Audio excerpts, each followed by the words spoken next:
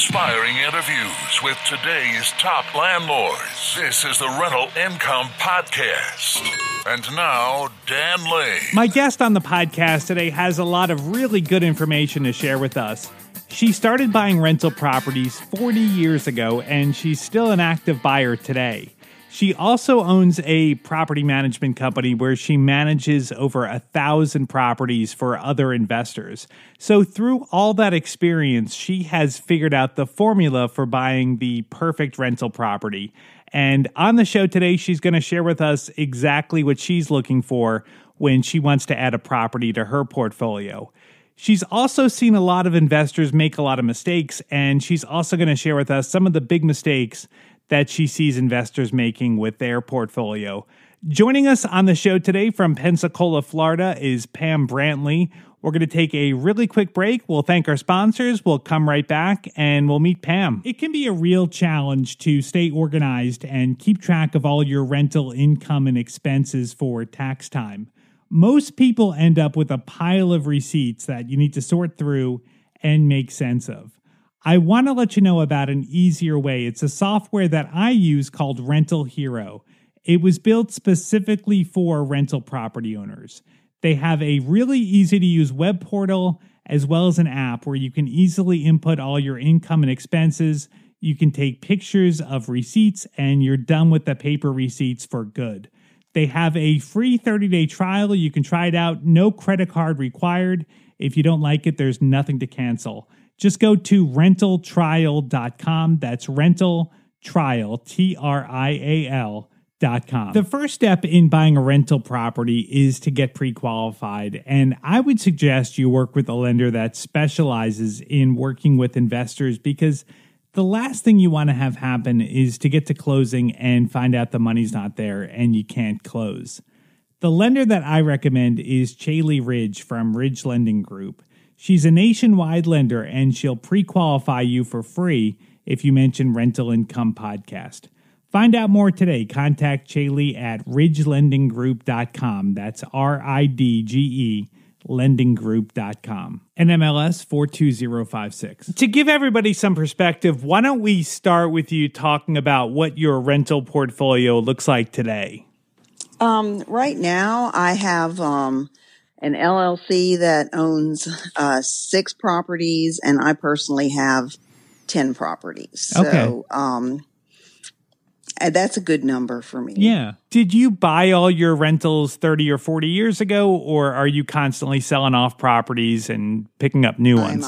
I'm always buying and selling. Okay. I don't hang on to them for that long. Well, let's talk about what you have found has been the best rentals across the entire portfolio that you manage, and also the properties that you own. So what do you think is a good property? Like, I know you said that you manage single families and small multifamilies. Is one better than the other?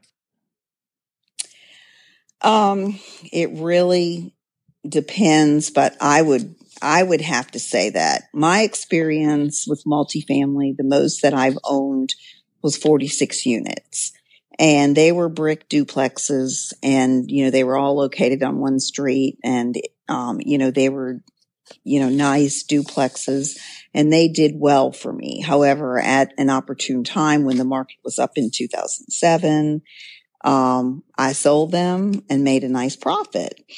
I did find when you have 2-bedroom properties that you have more turnover. Single family homes for me has been what I consider the best investment. And the reason for that is because if you own 10 single family homes and you get into financial difficulty or whatever, you could always sell one of them. Mm-hmm. And multifamily, on the other hand, if you have 46 units, you got to find somebody that's qualified to put money down and get a loan or, whatever on, a few. I think I ended up selling them for like $2 million.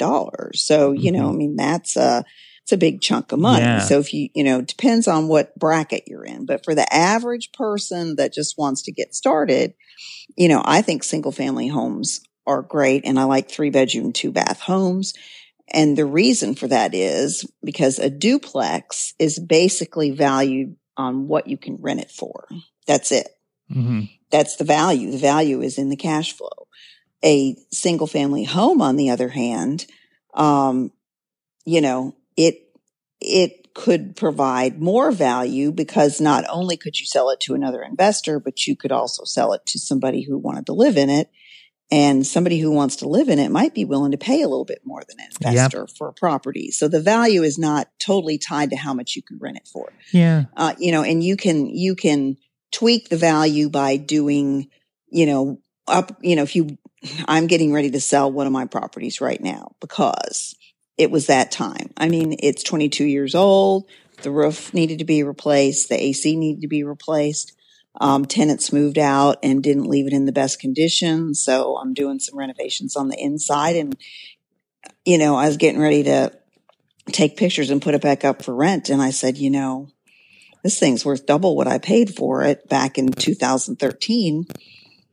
I should just sell it. Yeah. It looks beautiful. Why not? Right. So, right. So I made a decision that it's time to sell that one. It's been 7 years. That's a good amount of time for property values to have gone up and for me to have, more equity in the property. So I'm going to sell that one and take my profit and then long-term capital gains. And then I'm going to invest the money in something else. Right. The average rent here in Pensacola, Florida is a little bit under 1,200, 11 something. As long as you keep your properties up to standards and they look nice, they're going to rent at the max amount of money. But if I'm looking at advising somebody who's trying to buy their first investment property, I'd advise them in Pensacola, Florida, to buy something probably between 100 and 150,000. Yeah. That's a good bracket to where you can make the numbers work on a rental. If you get a mortgage, put 25% down, you should be able to rent that property for, a couple $100 more than, your mortgage and your expenses are going to be. Now, another thing that is important to you when you're looking at a property is you like brick front homes. Why do you like brick front homes over other types of properties? Well, for one thing, if they're brick, the insurance costs are lower. But, not all parts of the country have as many brick homes as we are lucky to have here in Pensacola. I don't know why, but I don't really like stucco. We've had, we manage a lot of properties. So I can tell you about problems with stucco, especially that kind of stucco that they put on the newer properties, which, it was properties built around 15, 20 years ago. It was called EFS. And, that stuff cracks. Water gets behind it. It requires maintenance. And your tenants aren't going to tell you when that stuff's happening. Mm-hmm. Oh, there's a crack in my stucco. And so it can, we only inspect them like twice a year. Right. So the brick homes are just easier to manage or just easier to take care of, less maintenance. Right. Less maintenance. Vinyl siding, people will go out on their back patio and they'll light up their gas grill and they'll ruin the siding on the back patio. I mean, it happens all the time. Yep. I've seen it so many times. There's just, the lawnmower, the weed eater, it gets eaten up around the bottom and it looks bad. And, you have to pressure wash that stuff because it turns green. In Florida with all the humidity. So you're always having to send somebody over to pressure wash it to keep it looking decent. Yeah. Brick just is easier. Yeah. It's just low maintenance. That's a really good point. I never thought of that. That is a really, really good point. Now, is there a certain age of property that you find is kind of the sweet spot? I like properties built 1978 and later. Okay. Is that with lead, because of the lead paint? But because of lead-based paint and all the disclosure requirements the landlord has when you have an older property. You have to give them a booklet. You have to have them sign another piece of paper that's an amendment to the lease, and make sure that that they sign all those documents. Us as a real estate company, we can get audited on that and get big time fines. So we have to be really careful about that. But also, and I'm not sure if this is a regional thing or if this is something that it's something that we've had anyway. And it has to do with aluminum wiring. And the insurance companies don't like to insure houses that have aluminum wiring. So basically, if the property was built between the ages of about 65 and 75, now that's just a general guideline because it could extend a little, it could be a little earlier and a little later. Mm-hmm. But most of the ones that I've been seeing have been between 65 and 75. And if the wiring's never been updated, it's got aluminum wiring. And, it either has to be remediated, which is cost one amount of money. And then there's still only certain insurance companies for our investment that people will. So aluminum wiring is kind of a stigma. So you really just bite the bullet and rewire the house. Is aluminum wiring, is that the same as knob and tube? No, knob and tube is before aluminum. Okay. That was like back in the really old houses. Yeah. And we have those too. But that stuff, most of those houses have had to have upgrades because most of those houses were built back before they were even having central heat and air and, so they didn't have the 200 amp service and stuff like that. So most of them have had to have been rewired by now, but not, you still see it every now and then. Yeah. It's surprising, but they did have that back. I guess that was probably back in the 30s and 40s.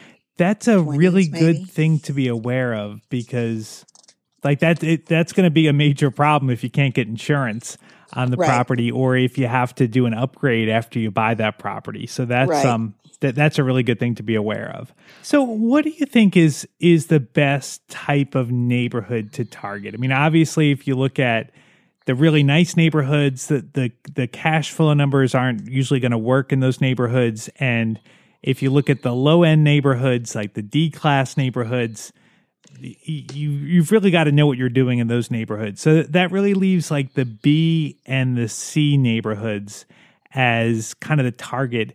Is there a preference? Would you rather buy a property in a B neighborhood or a C neighborhood?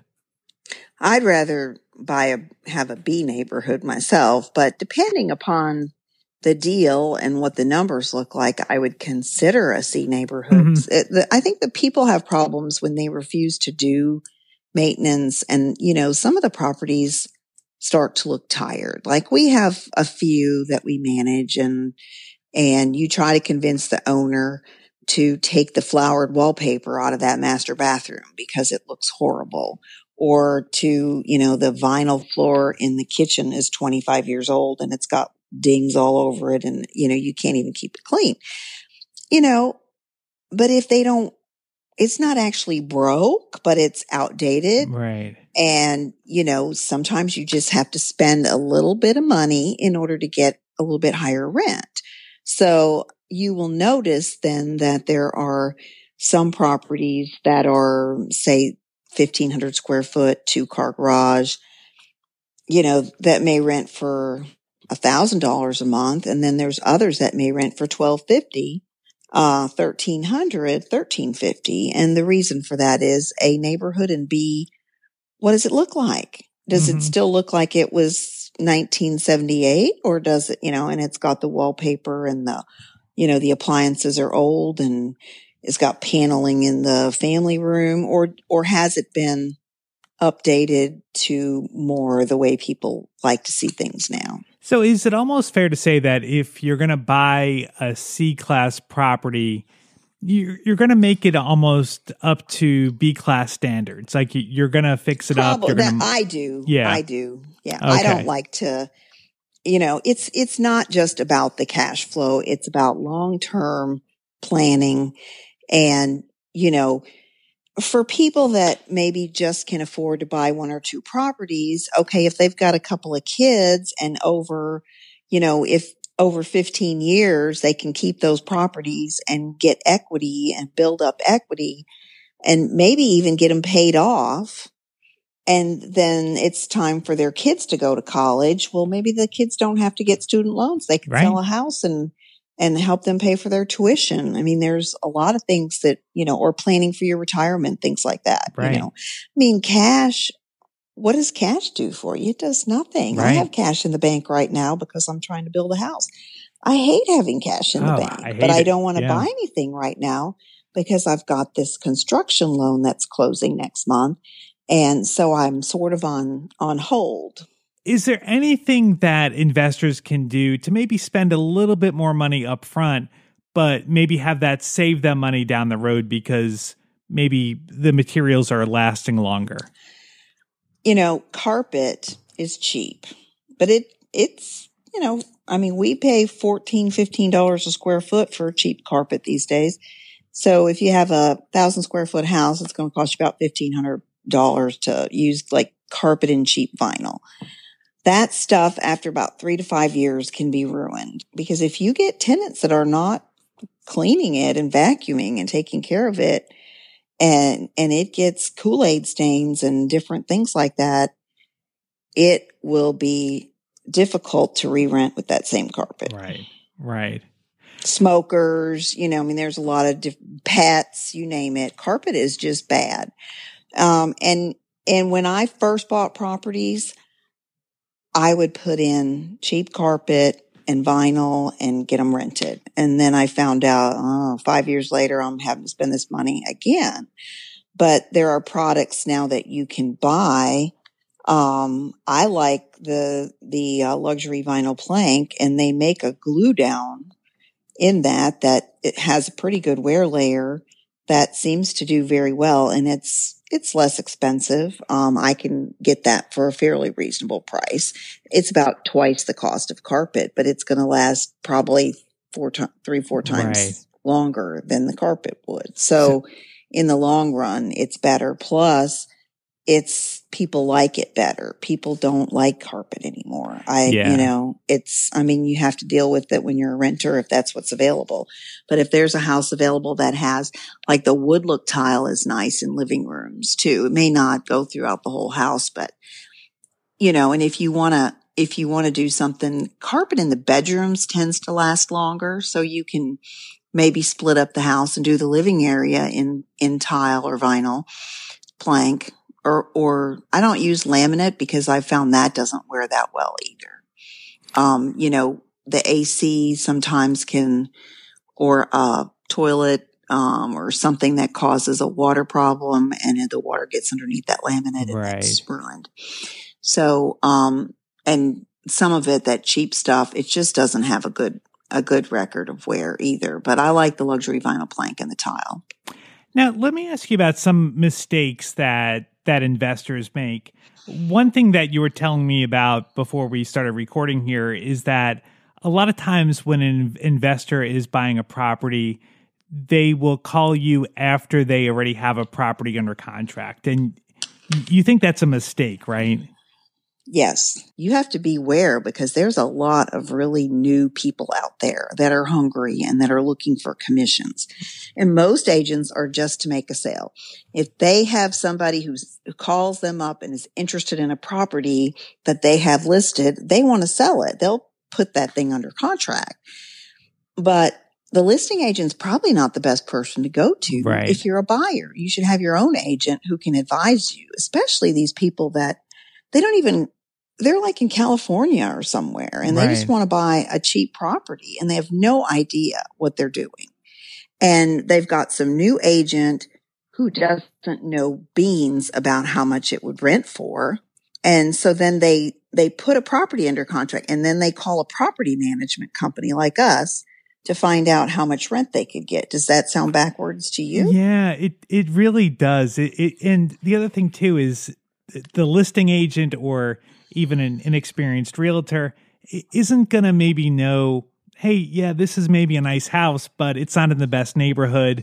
You're going to have a lot of problems finding tenants, where you've got that on the boots knowledge to know, hey, if you maybe go a few blocks away, you're going to pay a little bit more, but you're going to get a much higher quality tenant. It's going to be a better experience. So I guess like the realtor is just getting that one-time commission and they're done.